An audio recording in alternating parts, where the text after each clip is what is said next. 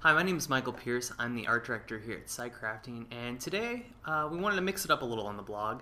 And normally, we give you coding tips from developers by developers, but today I wanted to show you a little bit something that we've been doing on the design end, thanks to CS5's new and improved Refine Edge tool. It's been making our lives a lot easier, and I just wanted to share that with you guys out there today because I'm sure a few of you will find this pretty useful if you haven't learned it yet.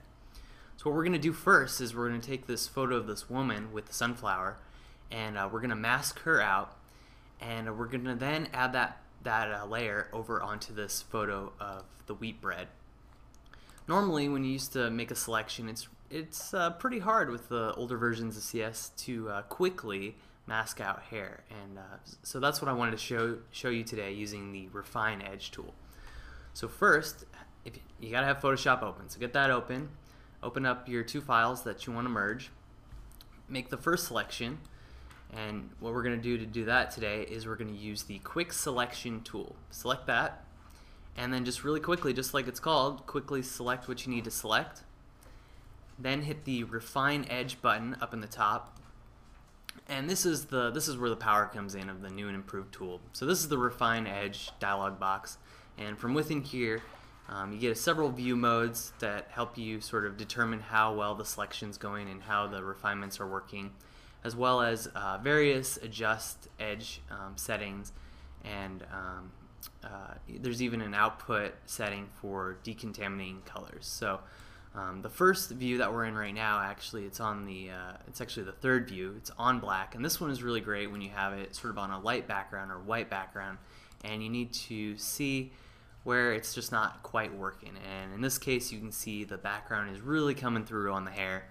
So what we're going to do is we're going to get rid of that. So we're going to refine the edge. So first, go to the Refine Radius tool, which is here over on the left. Click that, and just really quickly, just paint through those white hair areas, just like that. Let go, and you can see it's already detecting that that was the background back there, and it's sort of removed that a little bit right here. So let's click again, and there we go. So sometimes when you make that quick selection, it might not see all of the hair. So what we do is we go to the radius edge detection area right here, crank that up, and you can kind of start to see hair coming back in, which is great because that's really what you want. In the view area, if you do black and white, that's going to show you the beautiful mask that it's creating.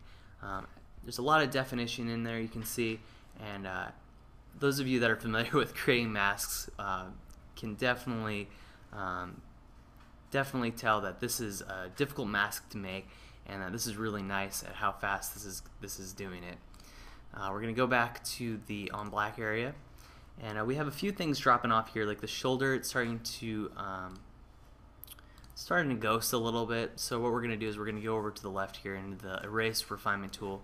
Just go in there really quickly, erase, erase, erase over here, and really what this is doing is just making it a little bit stronger over there, because that is not an area that is hair, so we need that to be nice and strong. So it's same over here.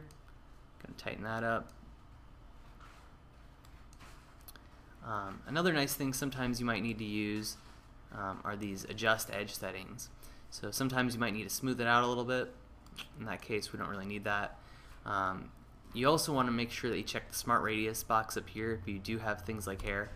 What that does is it goes into your radius, and that's what this is, and it adds sort of a larger area around the hair, and then down over by like a shoulder or something where it has a really definitive edge, it makes that mask a little bit tighter. So sometimes it's nice to be in the show radius area so that you can go in there and really easily just see what you need to clean up. So you can go in here if you want and just make sure that's nice and crisp, and then once you're done, you just uncheck that and you can see how that's doing. In this case, we're going to bring this in just a little bit, and we're going to just bring down the smoothness a little, and sometimes you might want to shift the edge. Shift it in a little bit, and you can see it starts cutting away a little bit of that white, making it a little bit better. And then, but then you see over in the shoulder, it's kind of digging into the shoulder a little bit. So just go right over in here, erase, just cut that out, See how that crisps it up right there?